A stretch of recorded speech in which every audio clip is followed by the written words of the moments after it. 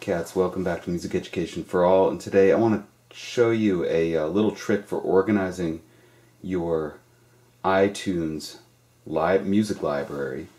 And I had this problem of uploading music there, and it would show up as several different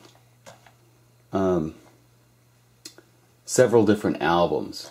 And why iTunes doesn't organize by album is a mystery to me.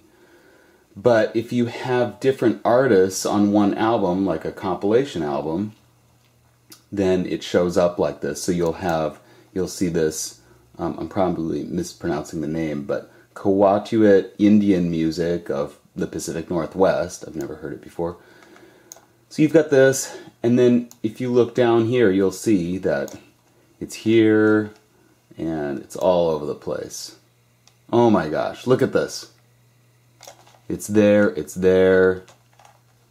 and that's about it. Alright, so what we're going to do, since you have various artists, you're going to use Command key, and you're going to select each one. So we'll just do that really quick. And so you'll see the first one is still selected. You've got this one here, and it's here, here. And was there one more? No. Okay, then you're going to right click, and you're going to say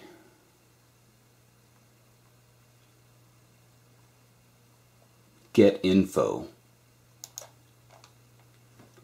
Are you sure you want to edit information for multiple items? Yes. And here, since there are different artists, you're going to put something like various artists. And you want to do that for both the artists and the album artists so that it's the same. Now you might lose some information this way because it may not list the artist. But at least when you say OK down to here, now that should be all in one.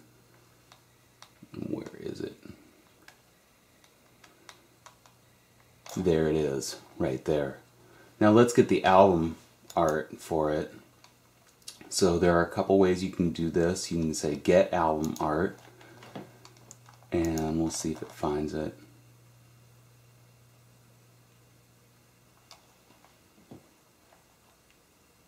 Oh, maybe one more time. Oh, there it is. And that's it. Now you should be able to open that, and all of the songs will be right there, all in order. That took me like forever. Sorry about that. It took me forever to figure out for some reason. I know that there are other tutorials on this on YouTube, but hopefully that will help you organize your iTunes music library. Thanks for watching. Till next time, folks. Cheers.